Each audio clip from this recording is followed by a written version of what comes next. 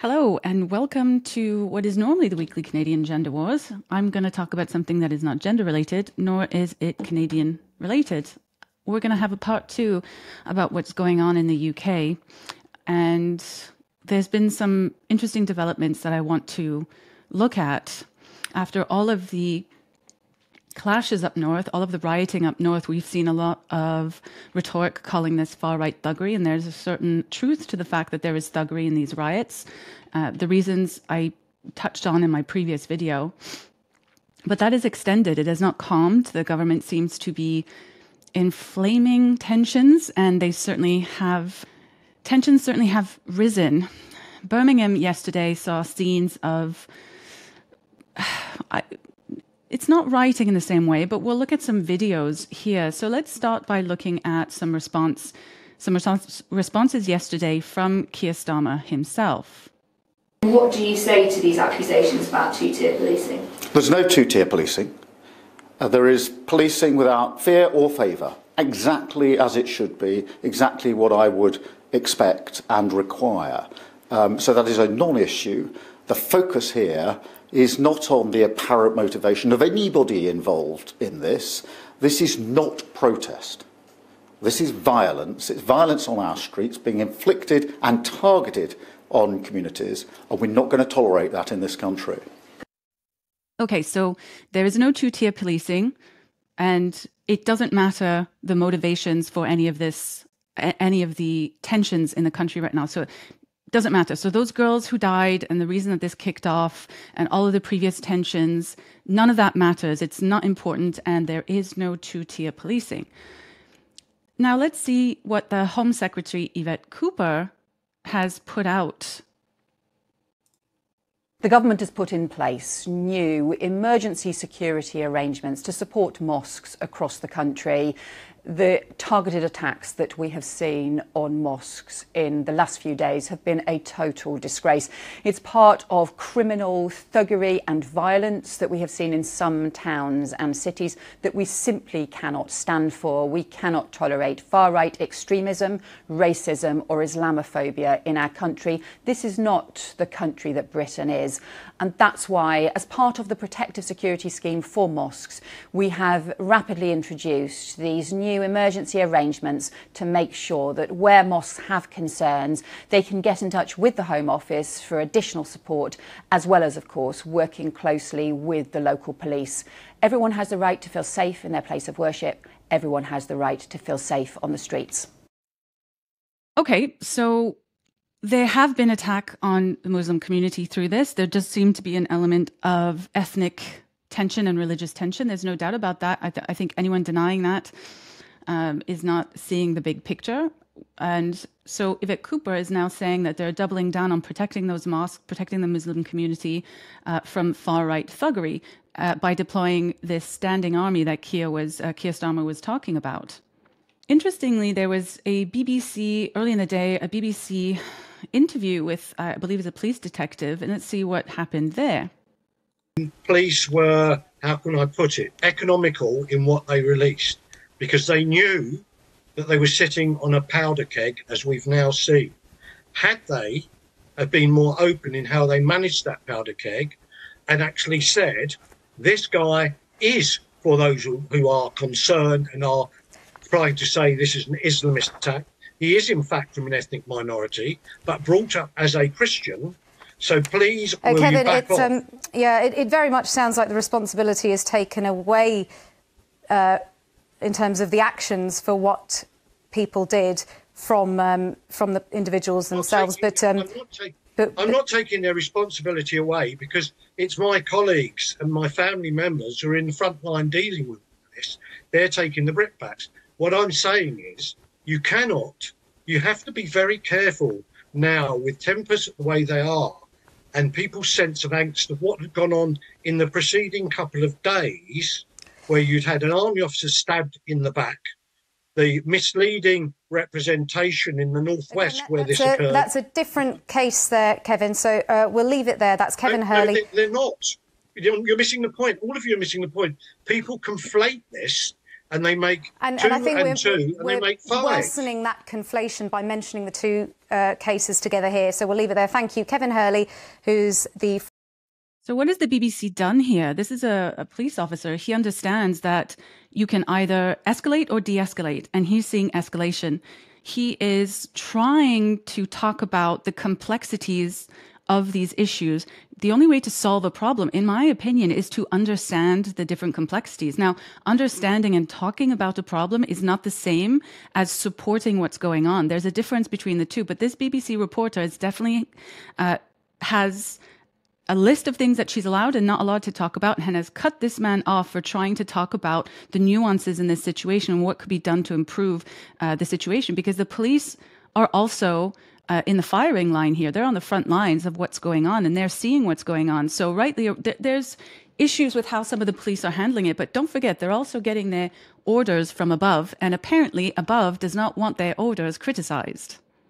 Part, I think, of what he's saying is that if you take one side, and it seems the politicians and many of the broadcaster and journalist class here are taking a side and decided what their narrative is that they're going to stick behind. But when you do that and you're creating this two-side divide, one side is going to feel aggravated that they're not being heard, because don't forget, there are rioters and that's bad. It's criminality. But there's also millions of people who have issues that are not rioting and peaceful. And this is about them as well, because a lot of people on the streets who are peacefully gathering, are being called far right, this, that, whatever on the street, and you have two sides clashing and all kinds of things. So not everyone is a far right thug here. And by doing that, you're aggravating the people who have concerns about immigration, who are and probably going to create more people willing to engage in violence.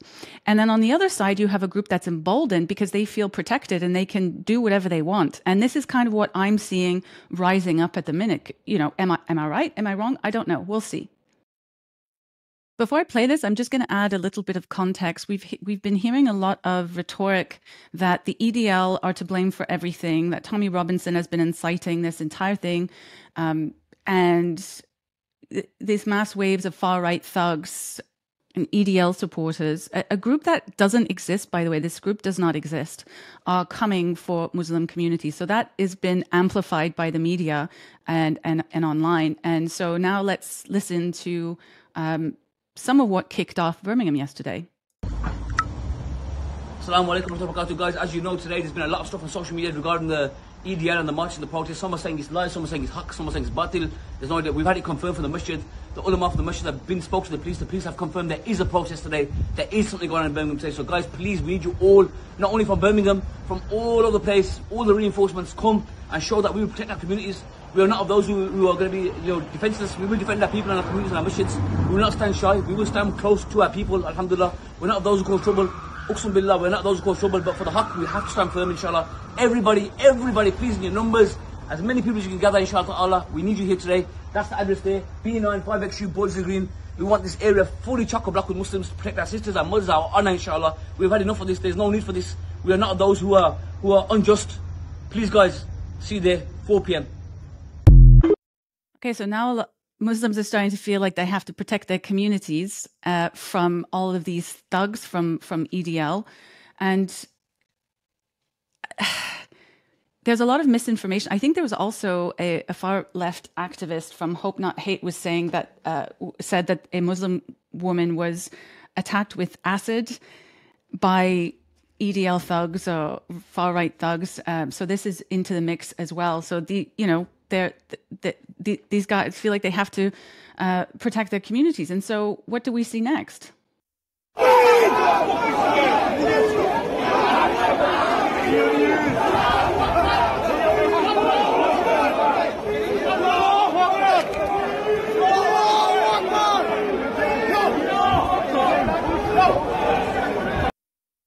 Oh dear, that does not look good.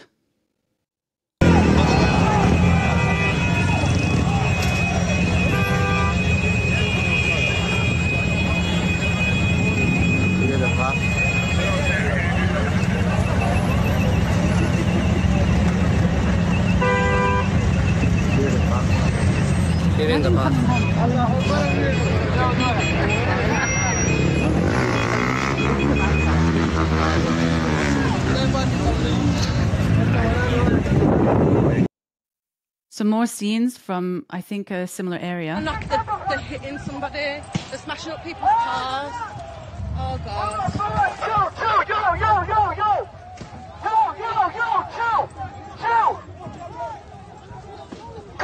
I'm not going over, guys.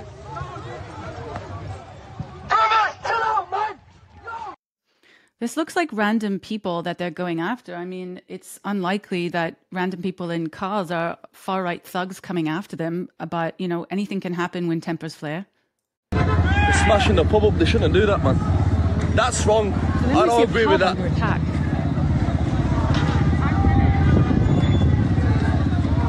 That's out of order, man.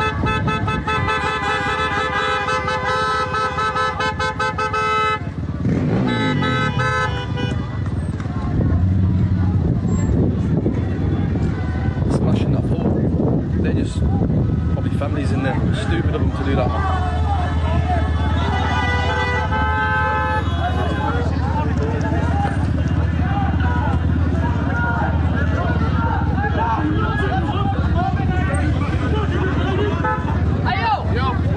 You know what? I disagree with that. Them people are not racist in there. Maybe some of them are. Maybe most of them ain't. But they're not out here demonstrating. They're not using reasonable force. So we see here they're starting to go after random cars, people in pubs. These are not people that are protesting. These are just people out living their lives who are essentially not Muslim, not part of the gang. I want to look at another angle from this pub. There was some footage from people inside the pub. This is from inside the pub what happened. It looks very different. There's just one man, one native Brit out there, and he just gets attacked by the mob. Just at being attacked. They went to this pub to beat up basically a white guy who's minding his own business.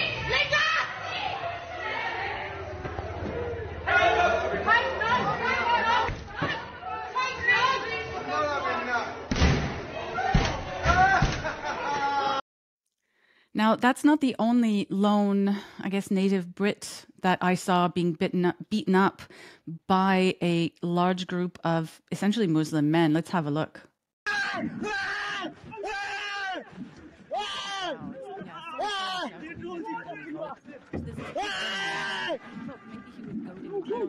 Attacking this kid en masse.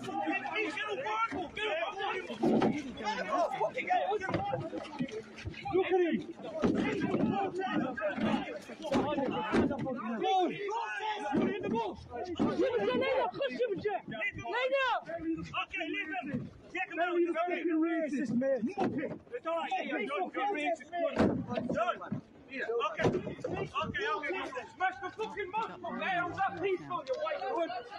Fuck you, Malaga! Oh, okay. There are tensions. We see that they have absolutely risen. These gangs roaming around are not simply protecting their community. They're going after people. Now, I'm going to be honest. I don't think this is a problem of the Muslim community. I think there are all kinds of people in all kinds of communities, just like in the native British community or the people supporting the Enough is Enough. There are very, very angry people willing to be violent for their cause. Same thing in the Muslim community. There are people in there who are willing to be violent for their cause. Both of these I would put in the category of thugs who need to have criminal consequences, both of them. But this comes back to the question of, is there two-tier policing? Because we've seen that, yes, there have been riots from the so-called native community towards the Muslim community. We've seen that. We've also now seen very clearly in Birmingham, and you can go there's so much footage of what happened in Birmingham yesterday. It's very clear that there are many, many, many gangs, well, at least one, but several gangs of violent Muslim men who are willing to go after people, not just to protect. Now, I will say that I saw some footage of some people in the Muslim community that went to the pub afterwards and apologized. And so and I've seen many videos of Muslims saying, don't do this, don't wear masks, don't go fighting. You know, it's all trying to incite violence. And I've seen people in the native British community do that too. So there's a lot of people who understand that being violent in this way is just falling into the trap that our government clearly wants to get you in, which is use this situation to impose all kinds of draconian whatever's on the country. And people on all sides are saying, don't do that, don't get violent. But those tensions have been inflamed in all directions, and clearly that violence is continuing. So out of curiosity, before I do that, I just want to show even the media is under attack by these gangs in Birmingham. Community leaders have been speaking to the police as well because... Yeah, here we got Sky News. Right, I think, apologies for the language you're hearing, but a sense of the anger. No, let's not show that. Nope. Yeah, Katie, let's not show that. Becky, not part of the narrative. Apologise. We need... Well, that's interesting. Why would Sky News do that? Because I saw something pretty egregious that happened by some of these violent thugs, I might add, directed at Sky News. Here we are. A young man who's part of the thuggery crowd. No. He's gonna slashing Sky News tires. Gonna do the same to us. Why are they running cover for these thugs? Why? Because there's a narrative. That's my opinion at this point. They have been told what the narrative is. Do not mind it. That is crazy. So moving on, what did politicians say? So in reference to that Sky News clip, Jess Phillips says, these people came to this location because it has been spread that racists were coming to attack them. The misinformation was spread entirely to create this content. Right. What am I getting from that? It's not their fault. They're responding to misinformation. We have to have sympathy. They're not thugs. They're not criminals. This is just happening because of misinformation. Well, we've been hearing a lot about how online misinformation is causing the far-right thuggery, and because of that, it should be shut down. So again, we're having a divide here, 2 tiers. One tier, the misinformation means that they are victims of what's going on. The other tier, misinformation means that they are perpetrators of what's going on. Now, we've just seen a whole bunch of footage of how these Muslim gangs were perpetrators without a shadow of a doubt, because as far as I can tell, there was no riot, there was no protest of white people or enough is enough protesters or the far right or any of that. All I've seen, and from what I can tell, what happened in Birmingham was entirely, the violence was entirely these gangs targeting just complete strangers. These are non-protesters. You heard in one of the videos the guy saying, "This is not right, man. These guys aren't protesting. They're not the far right." So that's what we saw. And Jess Phillips is saying, it's not their fault. It's not their fault. Okay, this is an article from the Telegraph at midnight last night. So after the events. I can't read the article because it's behind a paywall. But the headline here, with the pictures of some of these gangs, some of the people in these gangs masked. You don't see the weapons here, but we know that some of them were armed. They've been emboldened to be armed because the previous day we saw many videos from or over the weekend, videos from police saying that they were safe if they got rid of their weapons. Nobody arrested them for having weapons. So they've been emboldened to carry blades. So the headline, masked Muslims stand guard at mosques.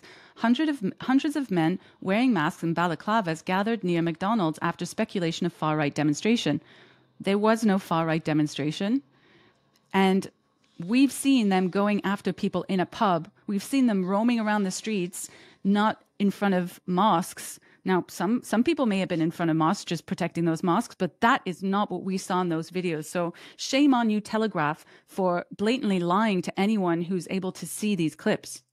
Okay, well, let's give them some grace. Maybe this is just a mistake. Maybe for whatever reason, they just did a poor job of capturing what happened over the evening because, sometimes maybe this happens. So what did I hear on the BBC this morning?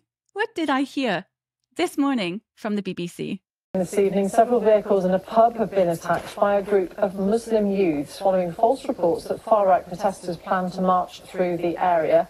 And we heard a little earlier from our correspondent there, Phil Mackey. there were speculation that there was a planned far-right protest through that area this evening. It turned out to be false information, but nonetheless hundreds of people turned up, many of them wearing masks, some of them carrying weapons, as you saw. It was a largely peaceful demonstration. I was there for several hours, but then a group of masked youths began behaving in sort of low-level criminal behaviour, reckless driving, antisocial behaviour. What's happened in the past hour or so is that they've broken off, and a group of them have attacked cars and a pub elsewhere in the city. I've just come off the phone to the police. They said they're investigating several cases of criminal damage, one of assault, one of carrying an offensive weapon, and the MP for Birmingham Yardley, in whose constituency that is, Jess Phillips, has just posted on X. She said that people in Yardley are scared tonight. We have directed police to all locations of violence we're hearing about. Any acts of violence will not be tolerated. The good news, Sophie, is that the police say that that group of young Muslim masked youths has now dispersed, and it seems that things are beginning to calm down. One of the concerns too is this apparent so-called two-tier policing. We know yesterday Met Commissioner Mark Rowley was asked by a journalist about that very issue. He grabbed the microphone and threw it to the ground. Do you acknowledge, and what do you understand this issue to be, when people talk about the perception of two-tier policing, that this is not, the policing is not applied fairly across everybody who is on the streets? How do you tackle that? And do they have a point? So I don't accept the idea that there is a two-tier policing system in this country. I think it's a completely baseless assertion, and I'm not going to entertain it. The police in this country exercise their powers without fear or favour, and I think this accusation does a huge disservice to the thousands of policemen and women who go out to do their jobs every day to uphold the rule of law, and who go into work in order to treat everyone fairly. And you say all protests that are on the streets of this country are policed in the same way? So, yes, fundamentally, the police will take operational decisions about how to police protests effectively. What I do take issue with, though, is the idea that what we're seeing on our streets at the moment is a protest. It is not. It is outright sheer criminality and violence, and that is why the individuals who are responsible for it need to face the full force of the law and face consequences for the actions that they are choosing to take. Oh, really? No two-tier policing? Well, where were the police vehicles in all those videos that I showed earlier? I didn't see any of the police. Why could that be? Oh, that's silly music. But look, there are police. They're just driving away. They're driving away.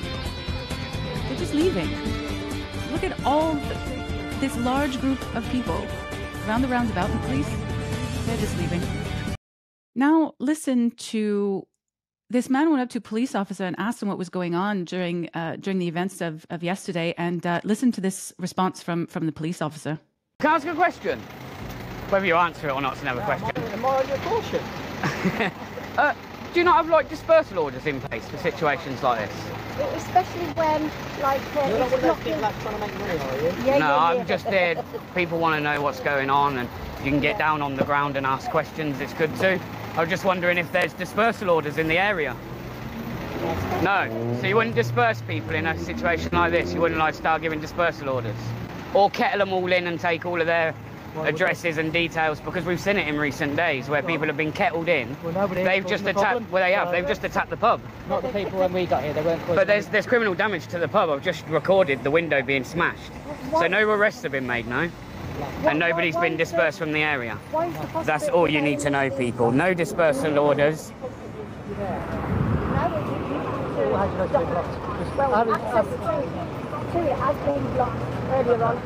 Well, there isn't a dispersal order because the person who would make that decision doesn't feel it's necessary, and in fairness, neither do I, because none of the people up there are causing any problems for us to require us to disperse them. So why was there no dogs down here tonight? Why was there no riot gear? Well, there was a couple of you with riot gear, but why were there the numbers that we've seen? This is the second largest city in the UK. Why are you asking? Because the I'm people. Not going to discuss police tactics with you. Because I'm a citizen journalist, and people want to know. I'm live streaming the incident now because people want to know. I haven't come down here for any issues. I've stood like away because I don't want to incite nothing. Obviously, we've come across a small situation which was probably no different to everything we've come to on a Saturday night. A small scuffle. Because there were large numbers down here of the local community. Yeah. Okay. The scuffle probably looked something that it probably wasn't.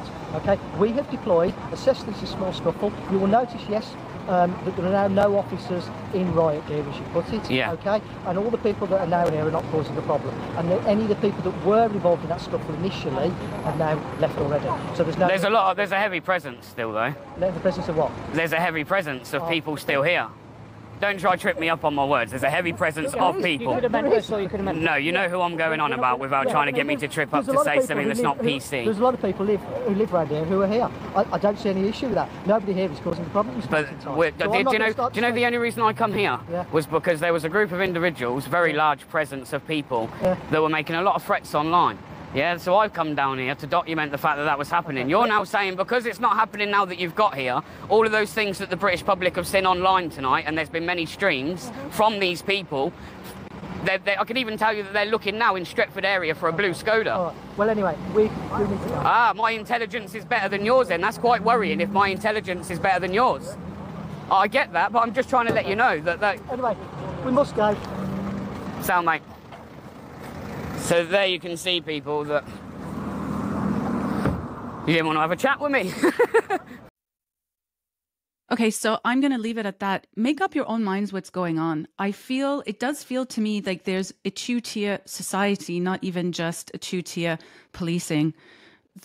Politicians are absolutely, appear to me, to be stoking the flames of a terrible situation. We had a police officer trying to explain that this is not how we de-escalate a situation. He was cut off by the BBC, seeming that the BBC supports an escalation in the violence. We have an MP, Birmingham, saying that this is not their fault, it's not the Muslims' fault. It is all the other side's fault. So we have this, it's okay to take a side in that way, again, not de-escalating the situation. We had the Minister of Courts saying there is no two-tier policing when clearly there's a two-tier policing. Oh, one thing I'll add too here, just another little video. I think the Met chief was asked by a journalist if there's two-tier policing, and look at what he did. You're watching Sky News. I want to show you some new images that have just been shared with us. This is Sir Mark Rowley, Commissioner of the Metropolitan Police, leaving the Cabinet Office in Westminster earlier this morning, just a few moments ago. Let's show you these images as he leaves the building.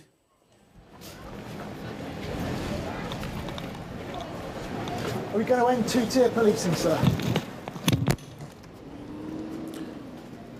And I just want to show you that again. That question from that reporter about two-tier policing. You'll see the Met Police Commissioner grabs the grey implement. That's the microphone. Here it is. And then walks off. Other members of the press following him as he walks across the road there to what looks to be the waiting car. They were new images being brought to us. We'll bring you more on that situation shortly. Of course, the government calling that Cobra meeting to bring together people like Sir Mark, police chiefs like Sir Mark, to look to how to respond to the situation across the UK, both in England and Northern Ireland. Just seen those developments as he left that meeting. We'll bring you more. We'll have our correspondent Mari Aurora in Downing Street for us. We'll get reaction in due course. So we see with our own eyes that things are not equal. They're not equal. We can see with our own eyes and hear with our own ears politicians lying to us, journalists running cover for them, the division being stoked by all kinds of people, being forced to be on some kind of side, people who are trying to create some kind of de-escalation, being shut out of the conversation, and some authoritarian tactics being suggested as measures. And we all know that there's nothing more permanent than a temporary solution to an emergency. We're hearing rumors about Wednesday being a really big day, as in there's all these so-called far-right protests, if you want to call them that. And then you have these leftists, probably far leftists, organizing their own counter-protests. So there's going to be a lot of tensions there if that's the case. Then you might throw on top of that an escalating amount of armed, masked, ganged Muslim responses to what's going on. Everybody's feeling angrier. Everybody's feeling more inflamed by the situation. The number of places went from simply being up in the north to spreading to the south. Both Weymouth and now Plymouth saw some really massive uprising yesterday, including masked Muslim elements in Plymouth as well. But it was mostly, I think, sort of a leftist versus on the right protest, people screaming, no fascists here type of thing, and the other side screaming, no communists here. Left to be seen what's going on. I don't think anything's going to happen Tuesday. Well, I hope not, but Wednesday is going to be a concern, and stay safe.